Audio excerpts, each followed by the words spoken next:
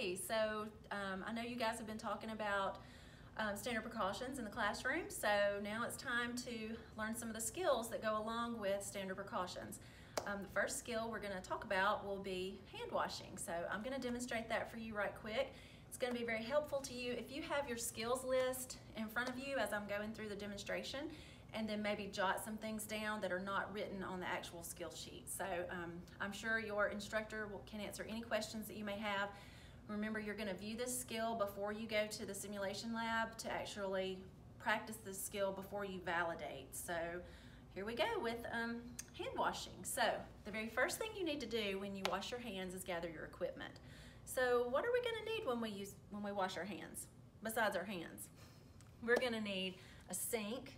Most of your sinks at the hospital are going to be automatic, but this sink is not, and you'll encounter some sinks that are not automatic, and I'll show you how to handle that in just a second. You're going to need some soap. You're going to need your paper towels.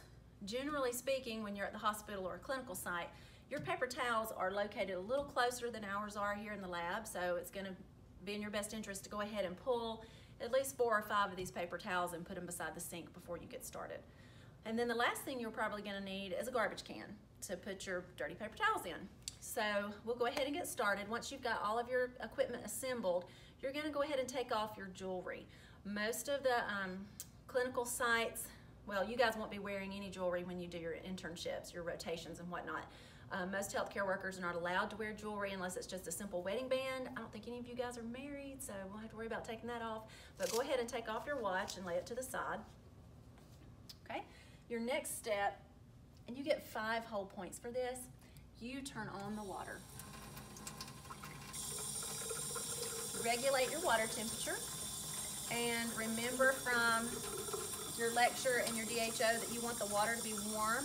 You don't want it to be hot, and you don't want it to be cold, but warm is what works best. So get that water temp regulated, and then before you put soap on, you're going to wet your hands with your fingertips pointing downward. The reason that you wet your hands with your fingertips pointing downward is it allows all of those germs or pathogens or whatever to run off the fingertips into the sink as opposed to down your elbow and touching your clothes and whatnot. All right, so once you get your hands wet, go ahead and get your soap. Some hand hygiene areas will have automatic soap dispensers, but in the lab here we have both. You can use either one. And then you're going to work up a nice soapy lather. So you're going to scrub your palms, okay? Once you get your nice soapy lather going, you're going to do the tops of your hands. Now this is a medical hand washing, which is different from the way you learn to wash your hands, say probably before you started kindergarten, when you just had to wash your hands as long as you sang Twinkle Twinkle Little Star, Happy Birthday, or something like that. So our purpose here today is just a little more, we're trying to do a little more than that today. So the tops of your hands, then you're going to interlace your fingers to get in between each finger. I know that we're allowing the water to run, and that's not very good for the environment, but neither is passing along hospital-acquired infections to your patients. So we're going to just let that run right quick. Okay, after you get between your fingers, you're going to scrub your wrists.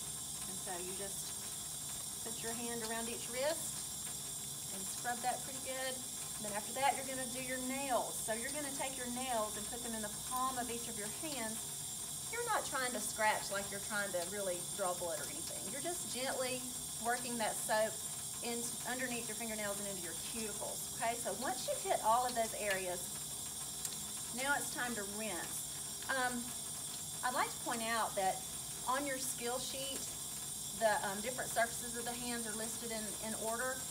You will not be counted off when you do your skills validation if you start with the wrists first as opposed to the top of your hands. So as long as you hit all of the important parts, you'll get credit. So, all right, so now it's time to rinse. Again, you're going to rinse with your fingertips down. In your later classes, we'll talk about surgical scrubs, and when you do a surgical scrub, your fingertips are pointing up. So. All right, get your hands good and rinsed off. Try not to shake all the water off and, get it everywhere. Grab a paper towel. Dry your hands all the way. Dispose of your paper towel in the garbage can.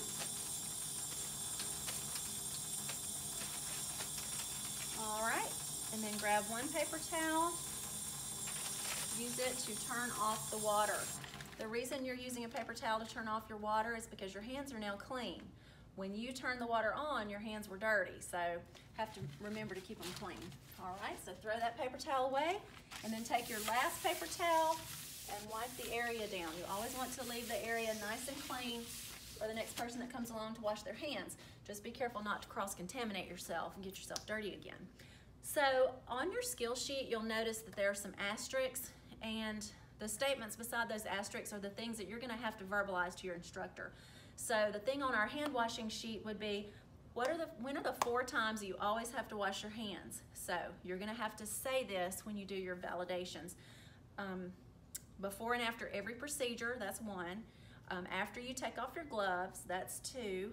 Anytime your hands are visibly soiled, if you can see something on your hands, you need to actually physically wash your hands. And then the last one is anytime your patient has Clostridium difficile, or we call C. diff, because that bacteria in particular is very resistant to hand gel, so you have to actually wash your hands. So that's it for the hand washing. Remember, if you have any questions, just please see your instructor in class. Thanks.